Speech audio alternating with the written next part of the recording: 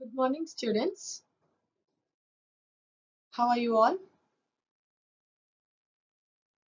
Yes, I feel it a great privilege to be online with you all. Today onwards, we are going to start our virtual classes. Students, are you happy to listen to the virtual class?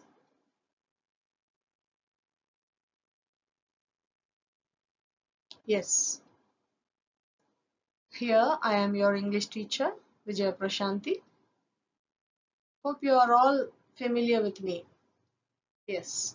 We used to deal with lessons directly, live, but now we are going to follow the lessons virtually. That means over the phone or over the TV or through any other media. Okay, students, are you able to hear my voice? Yes. Take a pen, take a book, and be ready with your class. The lesson is for class 10. Students, I'm going to deal with the first unit, and from that unit, let us go through reading A. Attitude is altitude.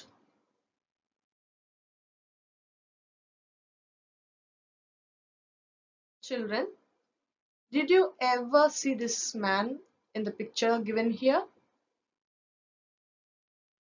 Look at the picture carefully. Yes, I'm going to show you one more picture. Yes, there is something written on this picture. Shall we read it? Yes, read along with me. Changing your attitude changes your life. This is what the man in the picture is telling us. Let us read it once again. Changing your attitude changes your life. ఎంతమందికి అర్థమైంది? Okay, అర్థం అవ్వకపోయినా పర్వాలేదు. మనం ఇప్పుడు పాఠంలోకి వెళ్ళినప్పుడు meanings తెలుసుకొని దాని ద్వారా అర్థాన్ని అర్థం చేసుకుందాం. ఈ యొక్క వాక్యం యొక్క అర్థాన్ని అర్థం చేసుకుందాం. ఓకే, సరే, ఈ మనిషిని గుర్తుపెట్టుకోండి. We will continue with the lesson.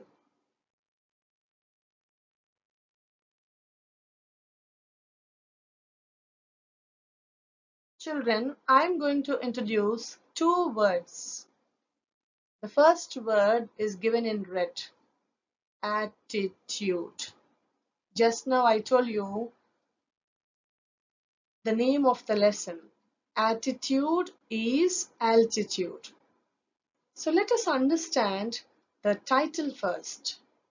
The title of the lesson. పాఠం పేరుని అర్థం చేసుకుందాం ముందుగా. సో ఆ పాఠం పేరులో రెండు పదాలు ఉన్నాయి. ఒకటి attitude and రెండు altitude. Here I have given you the meaning of attitude in English. Children, take a notebook and make a note of it. రాసుకోండి, గుర్తుంటుంది, రాసుకోండి. Attitude means I have given you two meanings. One, point of view. Point of view. Belief అని కూడా అంటాం. ఇంకొకటి చెప్పాలంటే frame of mind.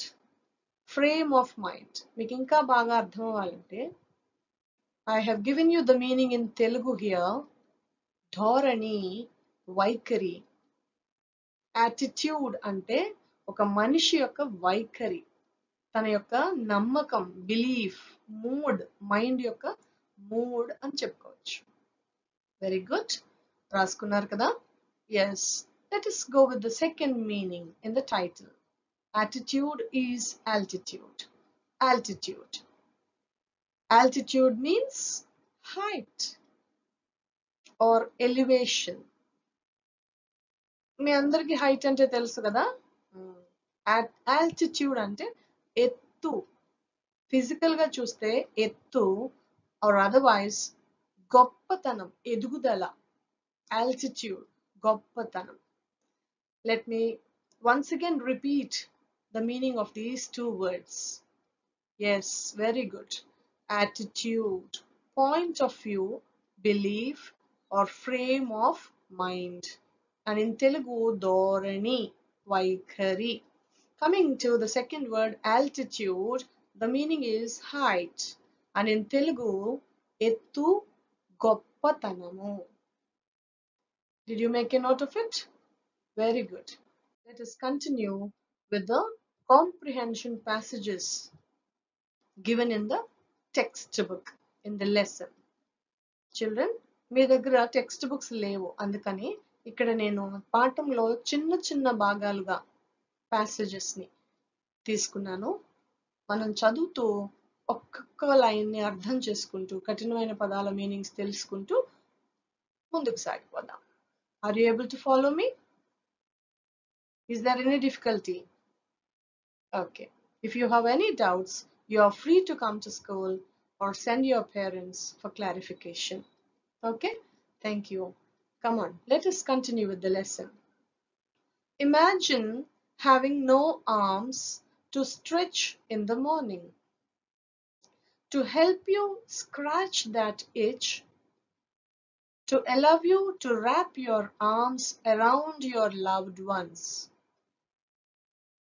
Imagine having no legs to kick pebbles down the street, to walk or run, to bicycle or skateboard, or get you from point A to point B. ఇక్కడ వరకు పాఠంలో ఒక 5-6 లైన్లను మనం సేకరించి చదివాం. మొట్టమొదటి పాఠం ఏ రీడింగ్ లో నుండి మనం యాటిట్యూడ్ ఇస్ ఆల్టిట్యూడ్ అనే పాఠం నుంచి సేకరించాం. Okay students, do you know the meaning of the word imagine? Imagine అంటే ఏమిటి అని అడుగుతున్నాను. ఎస్, ఒక నమ్మకం అమ్మ. ఇమాజిన్ అంటే ఒక బిలీవ్ నమ్మటం. ఓకే, ఊహించుకోవటం, ఇంకా చెప్పాలంటే ఊహించటం.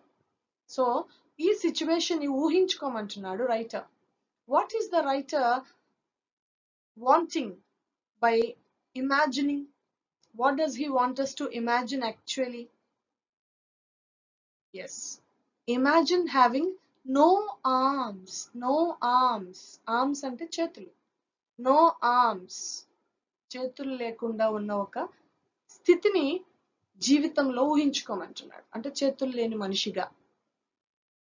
To stretch in the morning. So with the hands, what do?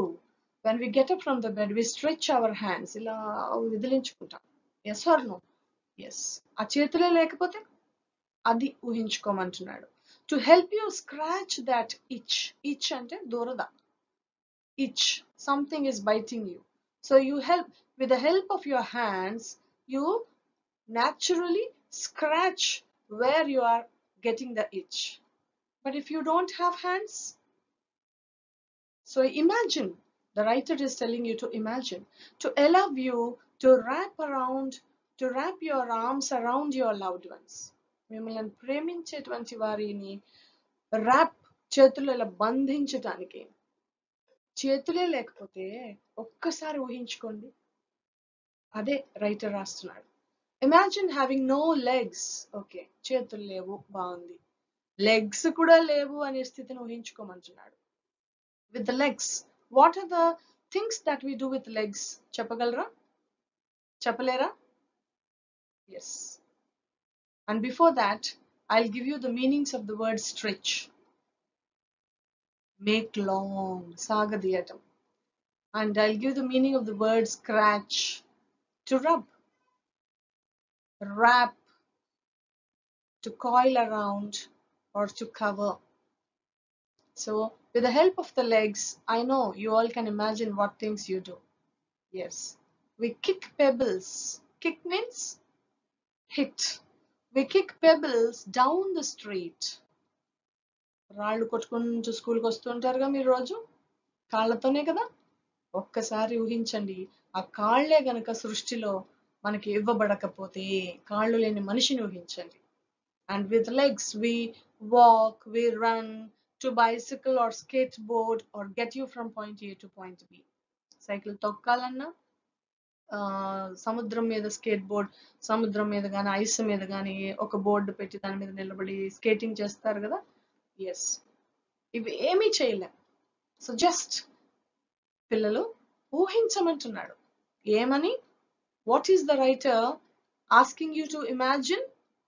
Yes, రెండు విషయాలు నేను ఎల్లో కలర్లో వాటిని హైలైట్ చేశాను.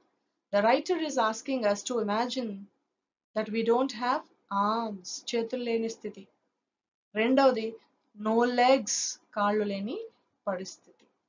ఈ మీనింగ్స్ అన్ని మీరు ఎక్కించుకున్నారని అనుకుంటున్నాను. పాఠం చెప్తూ ఉన్నప్పుడు ఇలాంటి మీనింగ్స్ ని పిల్లలు జాగ్రత్తగా ఎక్కించుకోండి. Very good. Will go with the next point. మరొక పేరాలోకి కంటిన్యూ అయిపోతున్నాం. దెన్ అంతేకాదు, ఇప్పుడు అంటున్నాడు ఇమాజిన్ బోత్ అట్ వన్స్. మనం చాలా సార్లు రెండు చేతులు లేని మనుషులను అక్కడక్కడ చూస్తాం, మంచిది. రెండు కాళ్ళు లేని మనుషులను అక్కడక్కడ చూస్తాం, మంచిది. కానీ చేతులు లేకుండా కాళ్ళు లేకుండా ఉన్న పరిస్థితిని ఊహించుకోమంటున్నాడు. Then imagine both at once, which is what Nick Vujicic has faced his whole life. పిల్లలు ఇక్కడ మీరు చూస్తున్నారు కదా, ఇది పేరు. ఇది పేరు ఏంటండి? నిక్ వ్యూజిషిక్. ఎస్, ఆ మనిషి ఇందాక మనం ఫోటో చూసాం కదా, మరలా చూపిస్తాను మీకు నేను. తన జీవితంలో ఆ నిక్ అనేటువంటి వ్యక్తి రెండు చేతులు రెండు కాళ్ళు లేని పరిస్థితిని అనుభవిస్తున్నాడు. పిల్లలు ఒక్కసారిగా మీరు గమనించాలి. Have you heard something like this before? ఇక్కడ నేను హర్డ్ అనే పదాన్ని కూడా గ్రీన్ కలర్ లో రాశాను. హర్డ్, అది ఒక పదము, అర్థమవుతుందా? ఆ పదము క్రియని తెలిపేటువంటి ఒక పదము. ఈ పాఠంలో కొన్ని క్రియలు కూడా మనం తెలుగులో మనకి ఎలా అయితే గ్రామర్ సంబంధించి క్రియ, నామవాచకం, సర్వనామం, ఇంగ్లీష్ లో కూడా మనకి వర్బ్ అని అంటాం. క్రియని తెలిపే ప్రతి పదాన్ని వర్బ్ అని అంటాం ఇంగ్లీష్ లో. మీరు ఆల్రెడీ 9th 8th క్లాస్లో కూడా చదివారు, లాస్ట్ ఇయర్ కూడా మనం చదువుకున్నాం. సో ఈ వర్డ్ హర్డ్, హర్డ్ అంటే వినుట, హియర్ వినుట. సో ఈ హర్డ్ అనే పదం ఎక్కడి నుంచి వచ్చింది అంటే it is the past form of here. It is the past form of here. It is the past form of here. Very good. ఇప్పుడు పాఠంలోకి వెళ్దాం. Have you heard something like this before అంటున్నాడు. ఒక ప్రశ్న వేస్తున్నాడు మనకి. రెండు చేతులు రెండు కాళ్ళు లేని ఒక మనిషిని మనం ఎప్పుడైనా చూసామా, లేక అటువంటి స్థితిని కలిగిన విషయాన్ని మనం విన్నామా అని అడుగుతున్నాడు. మీరు ఎప్పుడైనా చూసారమ్మా? Did you ever come across a person or a man or a girl having no arms and no legs? Come on, give answers. Nick Vujicic was born with no arms or legs, but he doesn't let the details stop him. చూడండి, రెండవ భాగం ఏదైతే ఉందో ఈ రెండవ మాటని మనం చాలా జాగ్రత్తగా చూడొచ్చు. ఏమంటున్నాడు? బట్ హీ, కానీ ఆయన, it doesn't let the details stop him. రెండు చేతులు లేవని రెండు కాళ్ళు లేవని ఆయన చేతకాని వాడిగా లేడుట. ఆయనని ఈ రెండు చేతులు ఈ రెండు కాళ్ళు లేకపోయిన స్థితి ఆయన అభివృద్ధిని ఆపలేకపోయిందని చెప్తున్నాడు. ఒక విధంగా చెప్పాలంటే ద బ్రేవ్ 26-year-old, ఆయన వయసు ఇప్పుడు 26 years. ఆయన ఎలాంటి వాడట? ఆయన ఎలాంటి వాడు అని చెప్తున్నాడండి? Yes, he's a brave man. Brave, what is the meaning of the word Brave? ధైర్యము కలిగినటువంటి వాడు.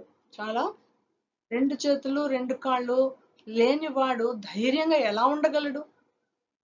ఒక్కసారి ఆలోచిద్దాం పిల్లలు. దేవుడు మనల్ని అన్ని అవయవాలతో సృష్టించాడు. God is really great in our life. We are given two hands, isn't it? Yes, to do lot of things with this. We are given two legs.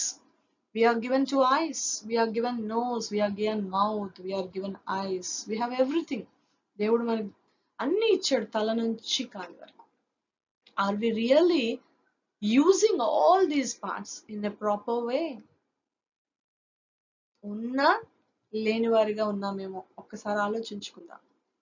Here we see Nick, a brave boy, a brave 26-year-old man, we can say, or a boy, who is mainly torso.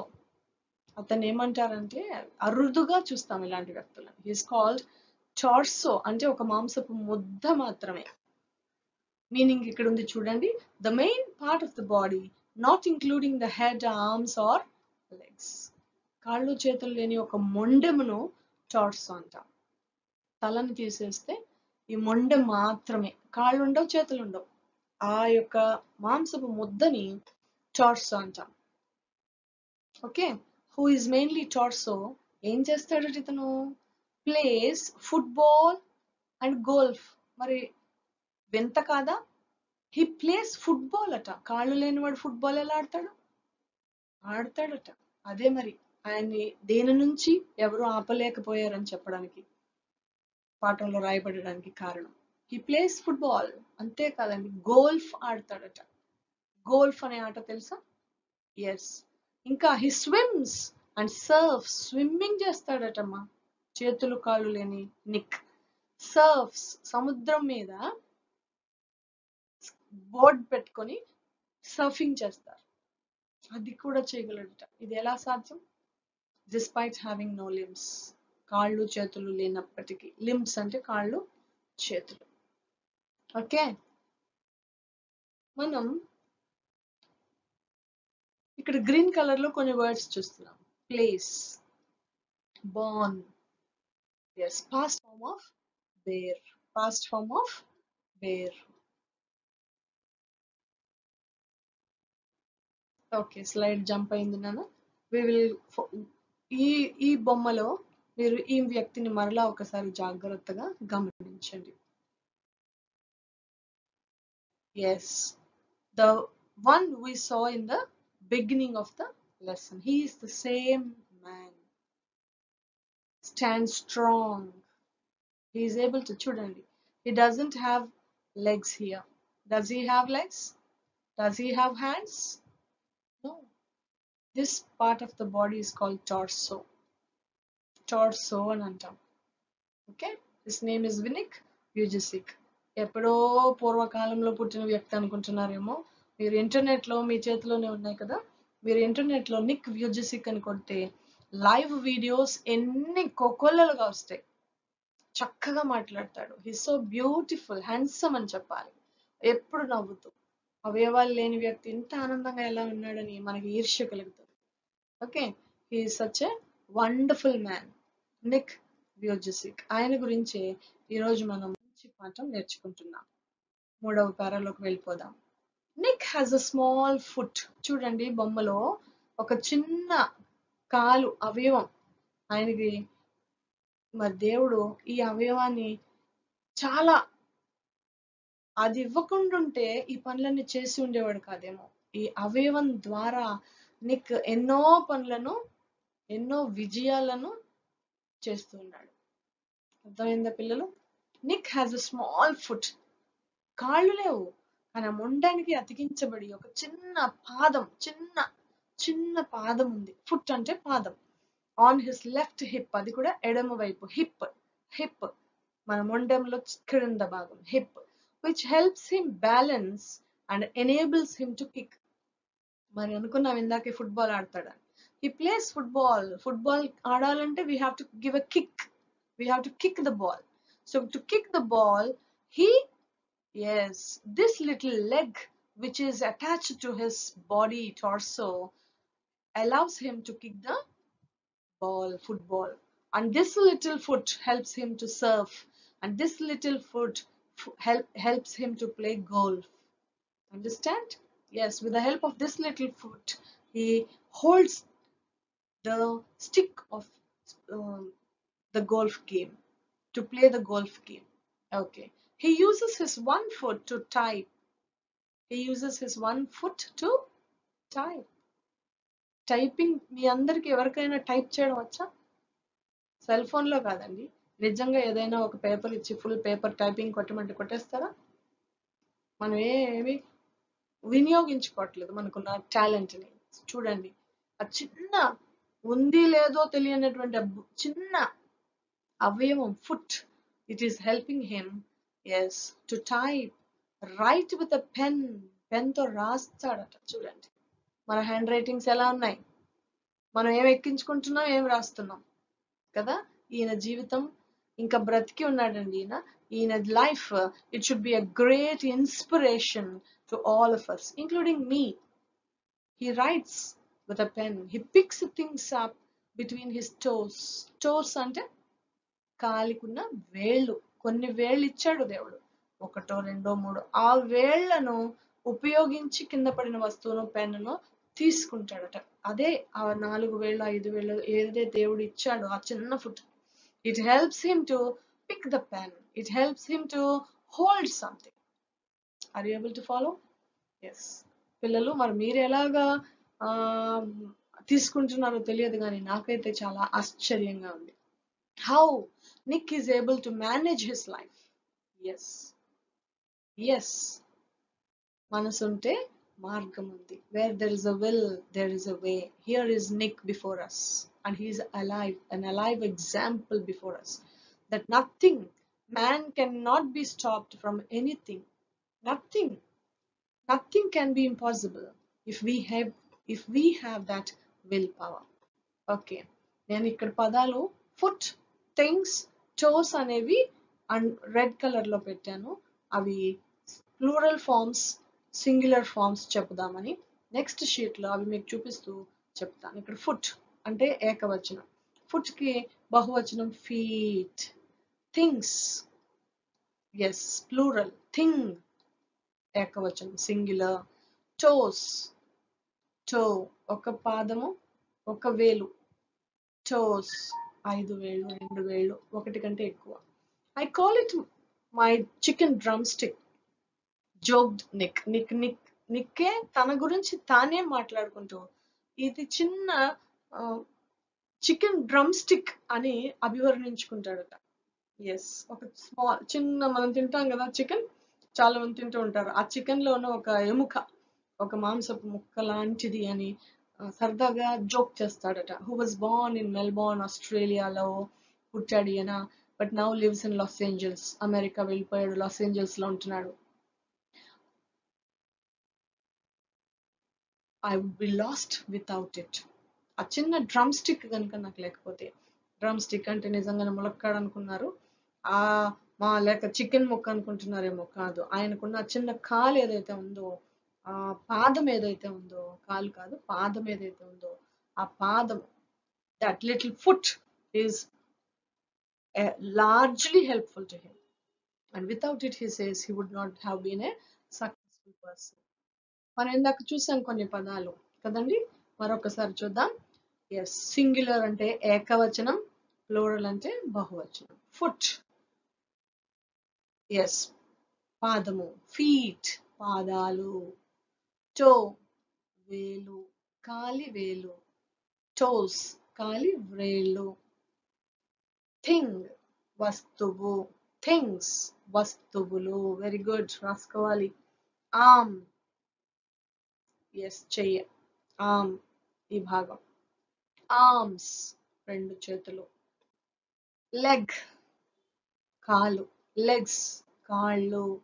Man మనిషి, men మనుషులు. Pebble రాయి, pebbles రాళ్ళు. ఇవన్నీ పాఠంలోంచి సేకరించిన పదాలే. అర్థాలు తెలుసుకోండి, చెప్పేటప్పుడు రాసుకోండి.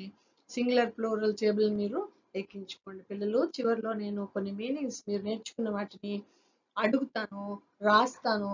You have to tell it. Limb కాలు, లిమ్స్ పాదములు. ఓకే, ఇప్పుడు మనం నెక్స్ట్ స్లైడ్ లోకి పోదాం. To continue, due to his faith as an evangelical Christian, Nick has chosen to remain a virgin until marriage, although he has had long-term girlfriends in the past. Nick is a Christian, evangelical Christian. అంటే ఒక మత అభివృద్ధి చేసేటువంటి Christian, Jesus Christ ని నమ్మేటువంటి ఒక నమ్మకస్తుడు. ఇలాంటి Nick he wanted to remain virgin until marriage. Girl friends చాలా మంది ఉన్నారట ఒకప్పుడు అతనికి, ఇన్ ద పాస్ట్ అంటున్నాడు. కానీ ఇప్పుడు అనుకున్నాడు, ఎప్పుడైతే క్రిస్టియన్ ఫెయిత్ లోకి వచ్చాడో నేను చాలా నీతిగా జీవించాలి అని నిర్ణయించుకున్నాడట. He's very modest. చూడండి, ఆల్దో అనే word, in spite of, until marriage, although he has had long term girl friends in the past, although అయినప్పటికీ, ఒకప్పుడు ఉన్నారు ఇప్పుడు లేరు. He's very modest. మోడెస్ట్ అనే మీనింగ్ కూడా ఒకసారి మనం చూద్దాం. He's very modest. మోడెస్ట్ అంటే వినయము, వినయము గలవాడు. హంబుల్, హంబుల్, సింపుల్, మీక్, హంబుల్, సింపుల్, మీక్ అని అర్థం. But he gets marriage proposals from women. Proposals, an offer of marriage. Proposals, an offer of marriage. Yes, పెళ్లి సంబంధాలు తనకి వస్తున్నాయి. From women all the time. ఏమిటి, 2 చేతులు 2 కాళ్ళు లేని వ్యక్తికి పోటీ. మేం పెళ్లి చేసుకుంటామని ఆడవాళ్ళు ముందుకొస్తున్నారట.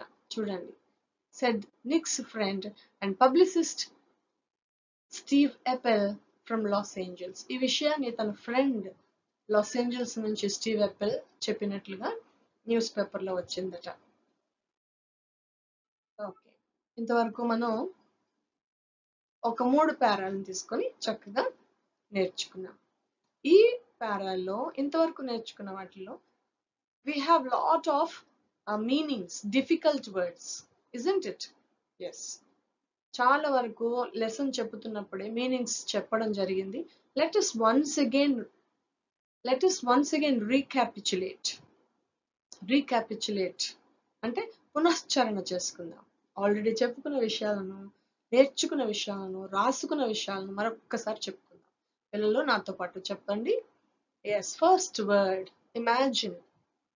Very good. బిలీవ్. రాసుకున్నారు కదా?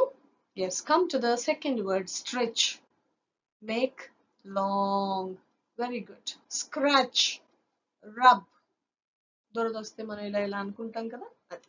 ర్యాప్, కాయిల్ అరౌండ్, కవర్, ఇలా బంధించి పట్టుకోవటం.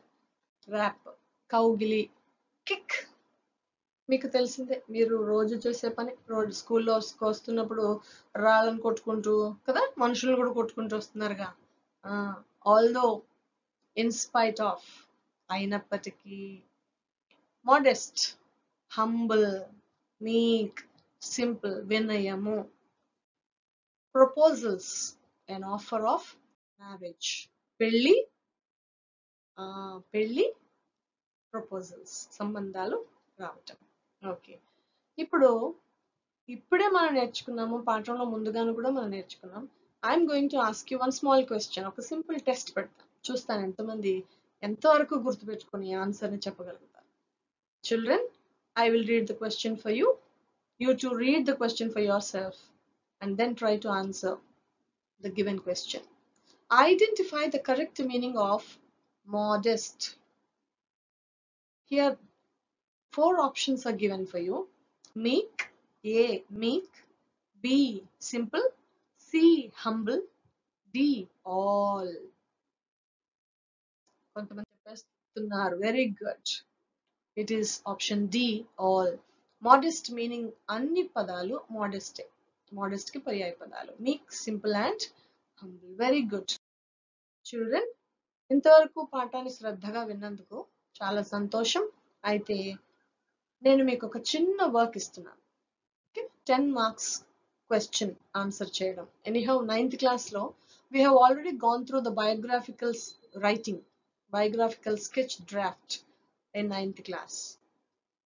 So recalling all that we have learned in 9th class, I want you to write a biographical sketch of Nick Vujicic by collecting information from the internet in about 100 words approximately. Internet నుంచి సేకరించి ఒక 100 పదాల్లో biographical sketch అంటే Nick గురించినటువంటి విషయాలను రాయమని నేను కోరుతున్నాను. మీరు ఇంటర్నెట్ నుంచి సేకరించి రాసినా మంచిదే. ఇదిగో కొంత ఇన్ఫర్మేషన్ నేను ఇస్తున్నాను. దీనిని బట్టి అట్లీస్ట్ ఒక 20 లైన్స్ ని రాయాలని ఆశిస్తున్నాను. ప్లీజ్ చెప్పేటప్పుడు రాసుకోండి పిల్లలు, రాసుకోవాలి. ఈ మ్యాటర్ మొత్తం రాసుకోవాలి. దీనిని బట్టే మీరు రాయబోయేటువంటి మీ బయోగ్రాఫికల్ స్కెచ్ ఆధారపడి ఉంటుంది. ఎస్, నేను ఒక నిమిషం వెయిట్ చేస్తాను. గబగబా రాసుకోండి. Vujicic, speaking in church in Erhingstein, Germany 2011. 4 December 1982. పుట్టాడు. 37 ఏళ్ళు ఇప్పటికి. ఎక్కడ? మెల్బోర్న్, విక్టోరియా, ఆస్ట్రేలియాలో.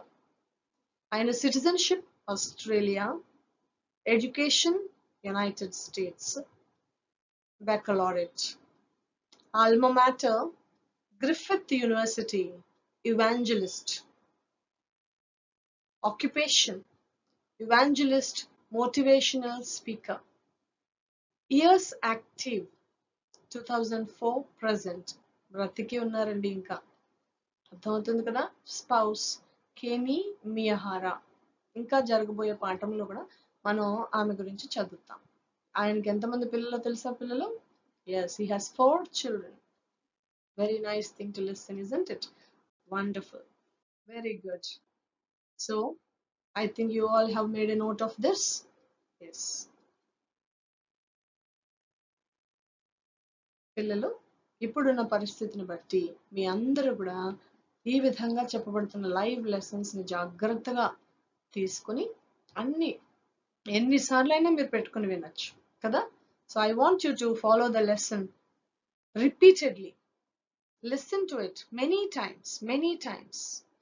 Yes, and write notes and study and do the homework every day without fail.